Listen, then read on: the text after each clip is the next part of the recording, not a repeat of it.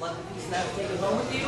My narrative can then be morphed with your narrative that you tell other people, and then it kind of travels on. So, okay, so you've actually managed to get some of that in yes. space. It's coaxing. That's a whole other component to it, a whole other conceptual component that I find fascinating about this particular choice of a site. Yeah. And so I hope you could figure out, if not here literally, something that can take advantage of inserting yourself into, say, a retail context or just a non. Yeah, well, one of these things is not like the other. You generate meaning that way. Yep. Right, and that's a good thing. That's a good thing. I mean, I'm not gonna lie. As far as like all the spaces here, this one was very well laid out for what I wanted because it had this open feeling where you can see Jesse's work from here from Gallery 1, and we got a lot of windows, so it kind of it draws people in. But I've had some interesting reactions. I've had people say that this is an abomination of art and that I should tear it down immediately and light it on fire. Yes, excellent. Yes, and the best part is, and once again, I'm not here to further the elitist stigma that art has kind of taken on, but I wanted to go, what's your reference point? Are we simply from the standpoint of I like, I don't like? Because she was unwilling to hear the story, the narrative behind it. It was purely based upon aesthetics. And it's like art is more than just aesthetics. It's the message they're trying to get across that is going to help change your perception of the aesthetic. And did she pick this? No, she even said, I won't even read that, it's garbage to me. And I said, really? I said, that's valid, everyone is allowed their own vantage and viewpoint. I said, however, I feel you're shortchanging the artist by not hearing what the narrative is. There's one response to that kind of statement. Offer to sell her a sweater. Yeah, and she's like, I feel like someone has left their clothes and they need to come take them. I said, well, they're pretty ratty, so if someone wants them, I'm more than willing to sell them piece by piece. Let me tell you, because I know Alexander would love the money. So, but it's once again, I think it's that idea of what a gallery is. Oh, it's meant to be pretty pictures that sell, for whatever, the home decorator feel. It's like, no, this is art with a meaning, with a purpose, and with I mean, the artist is trying to convey some sort of message, and it's different than a seascape, landscape, bowls of fruit, because that's simply trying to convey a point of view. This is trying to convey an actual message, and it's a shame that people are shortchanging themselves by not listening to what that narrative might be. But it's funny, people who love this work, or who hate this work, will love Jesse's work because it is that work on canvas, the classic feel of what art should be. And it's very aesthetically pleasing. So I think because conceptual installs like this have a hard time, getting across. But it's funny, the people who really are passionate about art, who have a strong understanding, are drawn to stuff like this because it is a very fun way to get across a message that isn't quite so entertaining or quite so fun to hear. And you know what, I love it just for the visual intrigue and the fact that I helped install it. I think I have a special connection with the piece, being here for 8 hours, fitting in all those boxes. Oh, yeah. It was fun. I think by the end, Alexander and I looked at each other like, are we nuts? Or what's going on? But this is a very fun take on, because I know he's done this particular project in the past, but it's been much more flat. Having this depth of the boxes, I think, it gives it a whole new dimension and a whole new feel. It does. And it definitely fills the space very nicely. Oh, yeah. I mean, because I know there are more works of Jesse's, but I think with just what we have here, this fills the gallery out very nicely. So it is a commentary on homelessness in America. There are exactly 50 boxes on the wall. Each box corresponds to the state. Alexander has drawn up a map to let you know what state fits for what box. The larger boxes are the larger states, and the smaller boxes are the smaller states. Within each box is a piece of material or clothing that has a predominant color theme. Each of those colors represents a statistic as far as homelessness within that state, and that is portrayed on the back of the takeaway. The cardboard box and the clothing was chosen because it is the vernacular of homelessness. When we think of homeless people, we think of cardboard boxes and tattered rags as their life. So by using that, it's portraying this idea, this concept in a visually appealing way with a material that we associate with the subject, so we can kind of connect with the subject in which we are talking about, make it hit a little more closer to home. As well as be very visually appealing with the depth of the different boxes and the way they're kind of fit together there.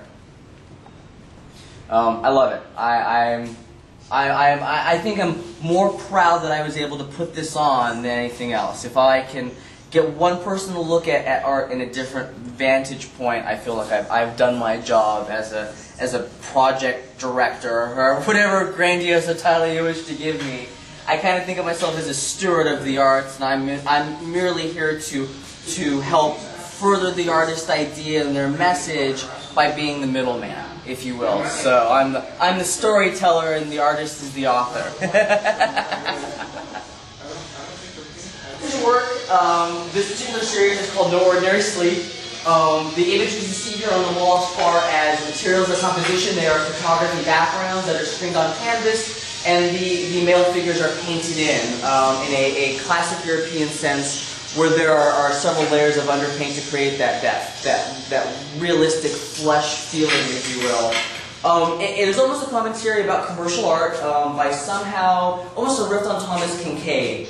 By printing an image on canvas somehow makes it more valuable, more important, more artistic, when realistically that isn't the case. Art is literally what you make it, but I think Thomas Kincaid has kind of honed that sect of, if I print something on canvas, it's automatically worth more money. The images are very collage-esque, where these figures are juxtaposed on top of the photography, and they're meant to look not quite right. So from far away, the images look like they could be real, but the closer you get and you start dissecting them, you realize they really couldn't be. These figures are occupying these uninhabitable landscapes, and they're kind of just like plopped on there, if you will. The lines are harsh. There's too many appendages, like a leg just on the corner, or two legs underneath the branches. So the figures aren't meant to be to meld into the space. They're meant to float on top of, if you will. You know, it's nothing. By working with a piece of photography on the canvas, it's like you're working with less than zero, because it's not like you can take the painting in any direction you want. You kind of have to make very calculated moves, and there's no room for error. If you make a wrong brush stroke, you have to start completely over. On the flip side, the works here on the wall, the paper planes, and paper boats, are the photography that is screened on the canvas, and then the backgrounds and the figures are painted on top of them. Once again, the scale is meant to be off. The figures are very insect-like. It's meant to have an air of fantasy, because obviously humans can't write paper sculptures down any of these particular venues. It's meant to have that whimsical fantasy feel, if you will.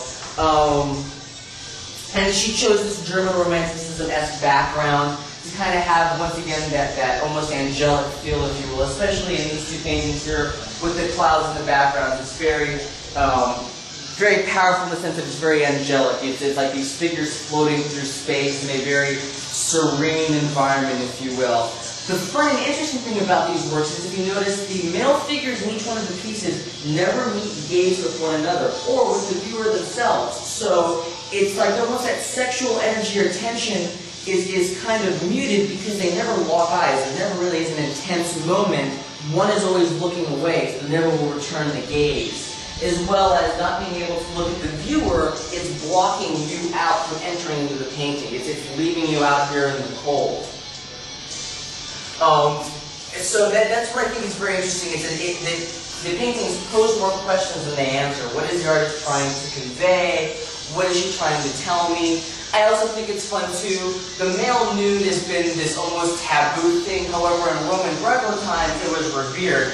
And then the European twist came, and the female nude came into power play. And now Jesse's trying to bring back the male nude into the limelight as an acceptable, source of beauty, if you will. And the homoeroticism is interesting because she is a straight female making these queer paintings. So it kind of blurs the idea of who the artist's hand is and who created the works. As well as the fun thing is, some of these pictures are fair use photography. So once again, it's blurring the line of who's the artist's hand and who isn't. Once again, that idea is that the artist's hand is the more substantial, contribution to a piece of art versus the found things that they incorporate into their pieces. So once again, the commentary on what is fine art, what creates a piece of fine art. So it's very interesting that all these ideas kind of collide into this imagery on this plane.